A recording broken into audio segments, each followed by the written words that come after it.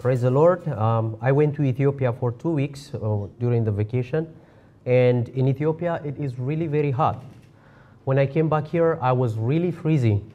And when I went there, because it was very cold here, I put on a lot of layers, and there I was melting. I experienced really hard weather conditions here and there. And I hope you are enjoying your winter school as well. Today, I'm going to share the Word of God with the theme that says the path of humility. And if it is correct, the Korean translation, 겸손, is that correct? All right. There are so many directions on the picture you can see, and the options are too much. In life also we have a lot of options, directions to choose in life.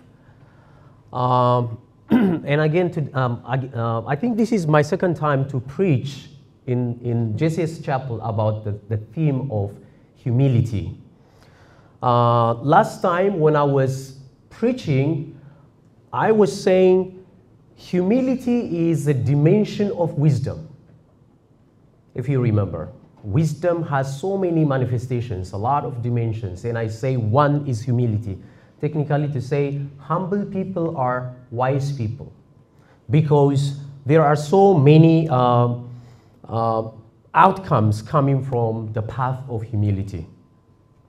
Ephesians chapter 4 verses 1 to 3, the Bible says this one, and let's read it together. 1, 2, 3. I urge you to walk in a manner worthy of the calling to which you have been called, with all humility and gentleness, with patience, bearing with one another in love, eager to maintain the unity of the Spirit in the bond of peace. I urge you to walk in the path of humility is the message. I asked two questions written in one here. The first one, what is the direction of humility? And the second one, what is the definition of humility? So when we say definition, we are asking the meaning. In every culture, there is a meaning or concept of humility, I'm pretty sure. It's not the same, very distinct. It may have different values, but there is a trace of humility in family, society, in the government we belong or the state we belong to. There is a culture, and humility or the concept of humility is embodied in that culture. We are not comparing cultures, but I'm saying there is a trace anyway. And then the second one is, what is then the direction of humility? Where does it go? Say, for example, in China, there is a saying, a proverb that says, be like the bamboo. The higher you grow, the deeper you bow. Probably if we set the priority here and we say, be like the bamboo, the deeper you bow, the higher you grow. Because I'm assuming humility might be a precondition for any path of greatness. Therefore, first, a person needs to bow deeper, perform humility, know the value of humility in life. Then, of course, greatness or achievement, success in any sort, it will be inevitable. Not only cultures, also religions teach about humility. In Islam or Buddhism, Confucianism, and Christianity, I'm just naming a few of them, there is a trace of the concept of humility. But I think humility is very well articulated in the Christian religion. Before I explain, let me define. This is a dictionary definition of humility. One, it says a modest view of one's own importance. When people view themselves, especially the importance of themselves in relationship and in the society, there is a certain perspective about the self. But when it comes to humility, humility always takes the path of modesty. Not exaggerating too much, but there is a modest view of the self in humility. That means, in other terms, it's the absence of arrogance. Now, when I say the absence of arrogance, I'm not saying it's an achievement of one time. You all agree with me that avoiding arrogance in our life is not easy because, unfortunately, again, every culture and tradition has its own way of teaching people how to be proud or arrogant. Therefore, the absence of arrogance is an achievement of an ongoing process. Every day, we have to challenge ourselves to be free of arrogance. Do we succeed? I doubt. Sometimes we may fail, but it's a lifelong, ongoing process to have an absence-free. Absence of arrogance or free of arrogance.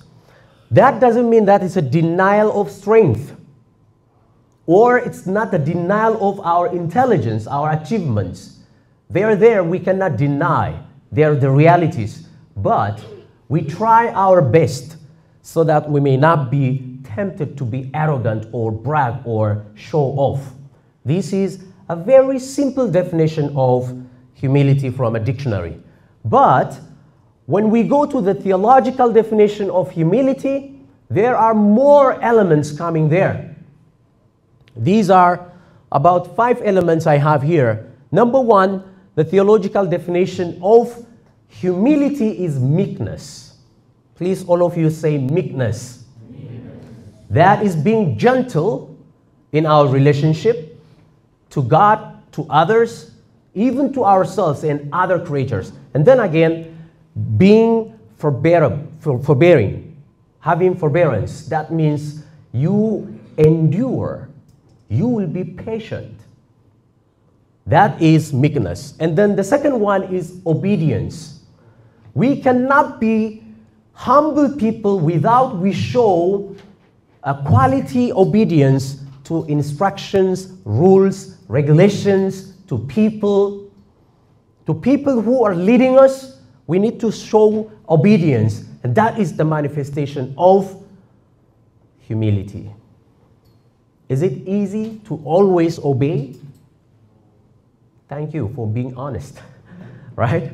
It is not easy. It's a hard task. We need to work hard so that we may be able to obey, especially instructions and rules, regulations. It's not easy. There is some tendency, natural tendency of objecting instructions and rules. We say, why?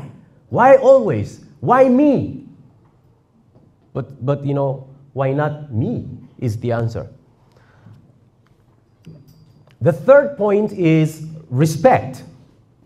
We respect God, we respect ourselves, and then we respect God. That is a manifestation of humility. And the fourth one is submissiveness. When we say submissiveness, we are talking about authority. We are talking about leadership. It could be in a family, classroom, organizations, state, laws, different kinds of laws. We always need to submit to them. Maybe you may think, how about being critical of laws, instructions? Yes, we can be critical, but there is a certain manner of being critical again. Maybe if I have time, I will explain that one later.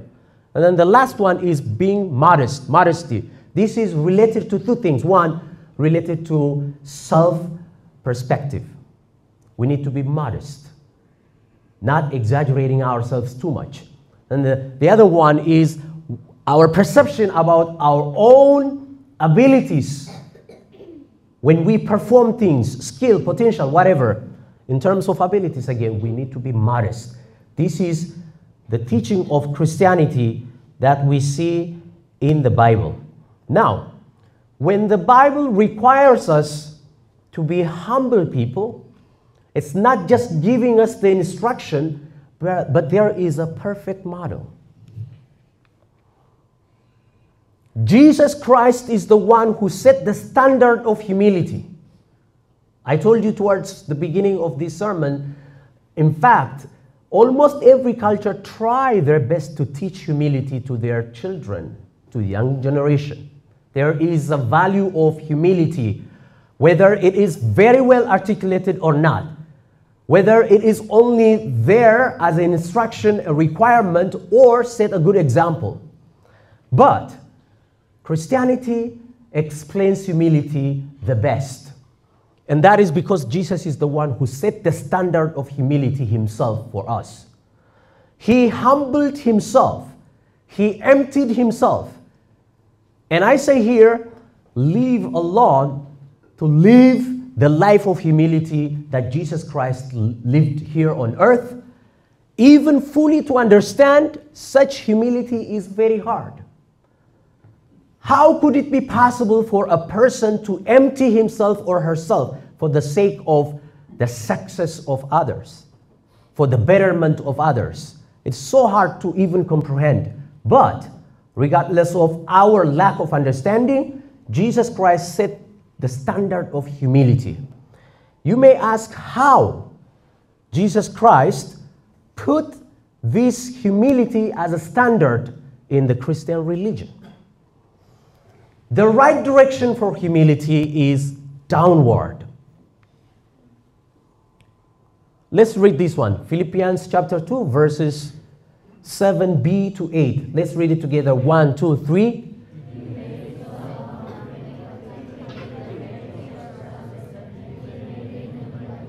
Verse 8. And being found in appearance as a man, he humbled himself by becoming obedient to death, even death on the cross. I highlighted two things here. He made himself nothing. He humbled himself. And the extent is to the point that he emptied himself. This is known as the chapter of kenosis, or the place where the Bible explains how Jesus Christ emptied himself, left his position with his Father, and became one of us. Always, the direction for humility is downward. There are so many directions, up directions and side directions, but I'm saying unless we have the willingness to put ourselves down, this is not lack of ability or lack of potential, but this is for the betterment of others. We willingly put down ourselves. That is the path of humility. One of the theological themes that we teach in classes is known as incarnation. Have you heard this word, incarnation? Incarnation means God taking the human form in the body of Christ. The deity became one of us. The fact that Jesus, the Son of God, became one of us is known as incarnation. Please, all of you say incarnation. So now you can imagine the process of incarnation has one direction. Which direction is that? Is it up direction or downward? Definitely it's a downward, because God becoming human being, he became one of us. From above, he came to the lower position. And then he set the standard of humility. Then he required his followers to be humble. That's why I show here the arrow. The path of ministry, the path of humility always follows downward. Now we can, if we have the time, we can check our own culture, tradition, values. What are some of the downward directions that we can find in our culture? One example is Confucianism that I mentioned before. You need to bow down like a bamboo so that your greatness will start. And if we think every culture, probably we will be able to find some trace of humility. Through the incarnation, Jesus became the Son of Man. In the gospel, actually, there is an expression of Jesus Christ that the Bible refers to Jesus as the Son of Man. Many places, if the Bible says the Son of Man, that refers to Jesus Christ, especially in the Gospel. Then, through the process of this incarnation, Jesus becoming the Son of Man, the result became we, human beings, get the opportunity to become the children of God. I always ask two questions related to our prayers. The first question is, are we humble enough to approach God? Are we humble enough to change our mind? And the second question is, does your prayer change your mind? We always have the desire to change our situations, change others, change the social hierarchy and the social values. But the question always, the moment we finish our prayer, does our prayer change our mind? Are we humble enough to change according to maybe our ideas or our decisions, whatever it is, according to the Word of God? Second one is ministry. Without being humble, one cannot have a successful ministry. Third is service. Whatever service you offer for people, it needs to be embodied in humility. I think sometimes business is much better in services compared to other, the ministry that churches are offering. This is a very strong statement, but it's true. The next one is relationship. Relationship with God and relationship with others always needed to be in humility. The Bible says, walk humbly with your God. This is taken from the book of Micah, chapter 6, verse 8. We walk together with God, and the manner of our walk needs to be always accompanied by humility. And then the next one is mission work. I teach sometimes the ethics of mission, short-term mission, long-term mission. And mission work, one of the greatest challenge of missionaries is humility. The moment they decide to go to the mission field, there is a sense of I am better than them. And that is actually kicking off humility. That's why we say, okay, incarnation is a very good prototype for every mission work that we are doing, whether it's a short-term mission or long-term mission. We needed to make humility the means. Then I say here, humility is manifested in many ways. One, lifelong willingness of learning. That is one of the manifestation of humility. We need to have that willingness to learn. No matter how much educated we are, we need to have room to learn, because education is a lifelong thing or achievement. Even in our retirement, in our deathbed, we learn. If a person stops learning, that means that person is dead. Second one, critical self-reflection. Now, most of the time, the academic manner is shaping people's mind to be critical of theories and ideas, concepts, which is very good. I enjoy that. But usually, we train our brain and our mind to be critical of others. We do not have the boldness to be critical on ourselves. Usually, we are very much generous to ourselves.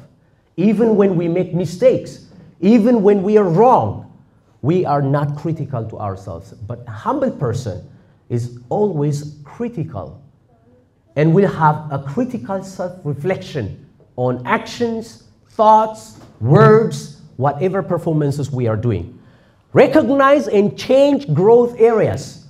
Nowadays, we change the term weakness to growth area. Well, this is psychological because people have no courage to say this is my weakness. If you ask me what is your strength, I will tell you a lot of things, even exaggerating. Then the moment you say, then tell me your weakness, I lack of vocabularies. Then nowadays we change the term to growth areas. Recognize and then have the willingness to change your own growth area. That is the performance of humility. If you have difficulties listing down in your own room your growth areas, then that means you are struggling with having true humility. Have the sense of accountability. This accountability can be individual accountability and also organizational accountability. A person who is not humble will have difficulty to be accountable in every responsibilities he or she is receiving. Why we do this all? It's because humility has a reward. We all love reward. We work for rewards.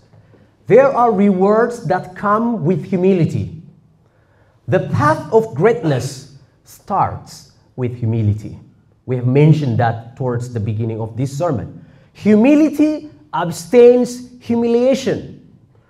I consider these two, humility and humiliation, as opposite things because humility is something that you are doing willingly. Humiliation is when humility is forced on you against your desire. Humiliation. Then I say here, humility abstains, nullifies humiliation. We imitate Christ in the path of humility. We establish and maintain peace when we are humble, whether that's in marriage or in any form of social relationship. We can establish peace only when we are humble enough. And I'm saying this humility not only individually, actually, this humility has to go in terms of states, in terms of organization, institutions, whatever you call it. Any entity that incorporates society needs to have humility. And the last one, we light the evil world. The world that's full of arrogance and conflict. When we are able to show humility, then that will shine in the evil world. Let me tell you some practical lessons and I will wind up. Let's read it together. Number one. Yes.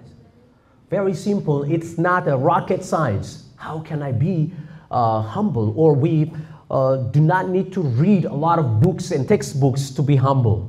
Being humble is have care for people around us, our classmates, our school friends, people in our neighborhood, people who are living with us. We need to be willing to care for people around us. And when we say care, the actual care, genuine care, starts from emotion, from the inner feelings. Usually when we say care, we consider physical things, maybe giving things or providing things. That is after we have that inner care for people with our feelings, with our words. Second, let's read it. Managing time is not easy, but it's easier than managing emotions. Managing resources, it's not easy, but easier than managing emotions. The Bible says a king is powerful to manage and control his subordinates, soldiers, and every workers. But king is not able or not easy to control his emotion. Next one, always have room to learn. I've already mentioned that one. This is a practical lesson. Even in aspect where you are a professional, very well experienced, always needs to be room to learn. Next one, do not be afraid to self-criticize. Be bold enough every day to reflect on yourself so that you will be a better person. We need to increase in love. Love is something that needs to increase. There's no stagnant point for love. Next, we need to be careful of excessive and merciless criticism of others.